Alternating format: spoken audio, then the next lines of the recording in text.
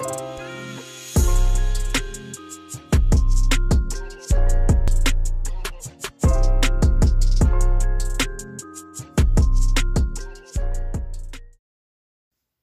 going on, guys? We're back with a brand new video. Today we're going to be talking about how many of these Gonzaga players on this team can make the NBA.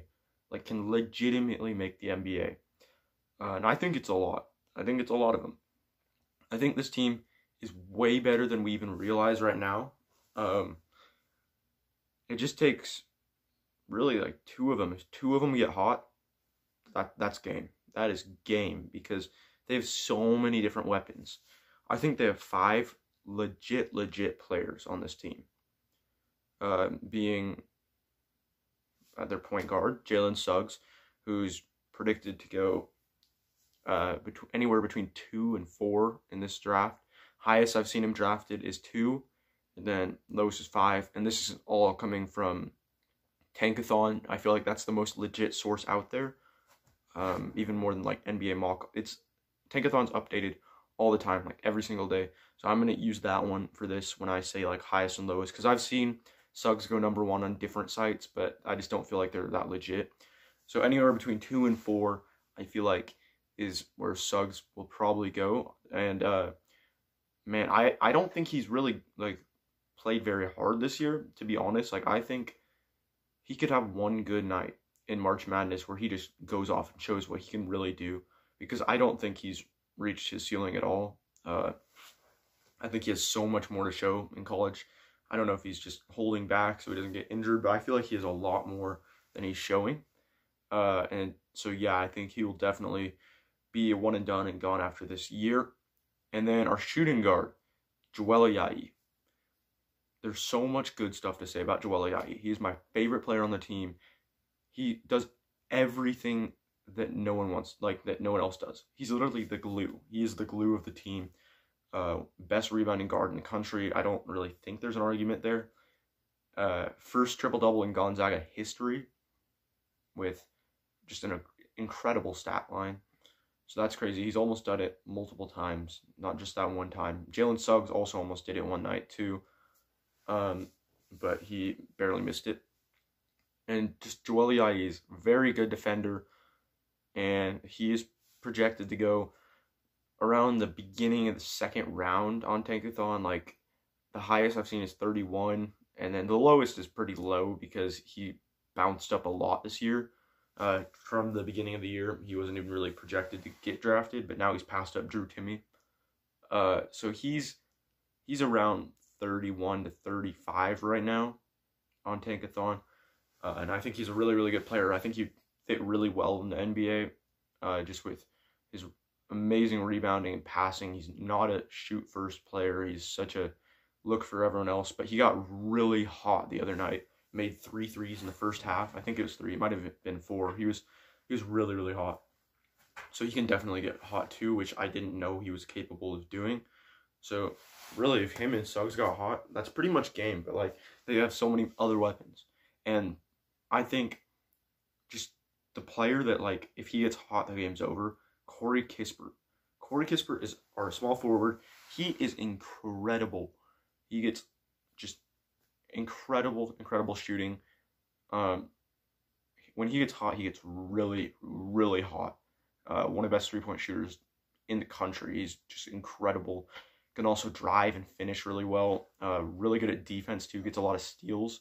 So he's a very good player too. He's projected anywhere from, I think, 9 is the highest I've seen him drafted, to like 15-ish. So he's kind of late lottery pick, I would say. I'd say probably a lottery pick. And I think he's going to show up big time in March Madness. And then our power forward is usually Anton Watson. And Anton Watson, it's only technically his second year, but it's like his redshirt freshman year pretty much. Like, he didn't really play much last year.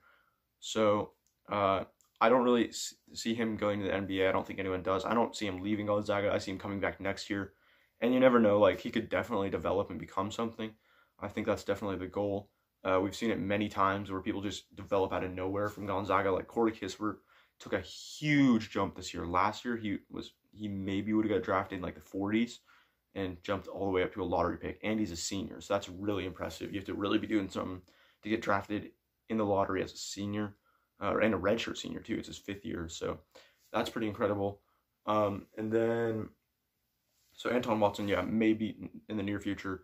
And then our center is Drew Timme. Drew Timme, he's really, really good. He's just really good. He has not been on Tankathon. I've not seen him on Tankathon, but just about every other source has him around like the 50s, 40, maybe late 40s. But a lot of other places have him getting drafted and don't have a Yai for some reason. But Timme scored like 22 in the first half of a game, and then they just held him out for basically the entire game. So yeah, Timmy's really good. I think that he probably should get drafted. If he doesn't get drafted, he'll probably make a 2-way contract, or maybe he'll come back for another year. We'll have to see, especially with the possibility of Chet Holmgren coming. Maybe he won't want to stick around another year. I hope we get Chet Holmgren. That'd be really cool. I'm a Gonzaga fan, but if you didn't know. And then off the bench, this is our X factor, Andrew Nembhard. Andrew Nembhard is our X factor. Like, I think next season, I think he's going to get drafted. I think he's going to come back for his senior season, and I think he'll be like take a huge step. I think he'll be really, really good for us in 2022, and I think he'll be in the 22 draft. I don't really know where. If he doesn't get drafted, I expect him to make a 2-way contract after the season. If he decides to leave for some reason this season, I don't see that really working that well for him, so I think he should stick around another year, unless he wants to go play international like Petrusev did. And then the next player I'm going to talk about is Filip Petrusev, who went over back to Serbia, where he's from, during this whole pandemic to go make some money playing basketball. Decided to take his name out of the NBA draft, so I don't know if he is entering it this year, but he looks like he's from anywhere from 31 I've seen, all the way till like 40, kind of in that range, same range as a Yai kind of. They keep like flipping over each other on Tankathon, like just back and forth. And I think he would be a really, really good modern day big. Maybe like a, I'm trying to think. It's kind of hard. Like, I know everyone always compares white players to white players. Kind of like a Zubac, kind of. Like a little bit different than Zubac. You can hear my dog whining for some reason. Thor, no. So I would say similar to a Zubac, Davis Bertans, but not as good of a shooter. But he's really improved his shooting. I've seen a lot of videos of him playing overseas this season in Serbia, like I said, and his threes really, really improved. He's way more physical than Bertans, so I don't really know the best comparison. It's kind of a tough comparison. So I don't really know for him, but I think he'll get drafted if he decides to come play in the NBA. So we'll just have to see about that. And then there's just all those other players on the bench. You never know if they're going to blossom. Aaron Cook's a senior. I don't see him making it even on a 2-way. I don't see that happening. But you just never know. Maybe Ballo becomes really good next year or something. Omar Ballo. And Watson. Those two, I feel like, have chances. I think Ballo needs to lose a lot of weight, but he probably has a chance just because he's a big man at Gonzaga, and Gonzaga is really good at producing big men. If you look at all the players in the NBA, most of them are big men from Gonzaga.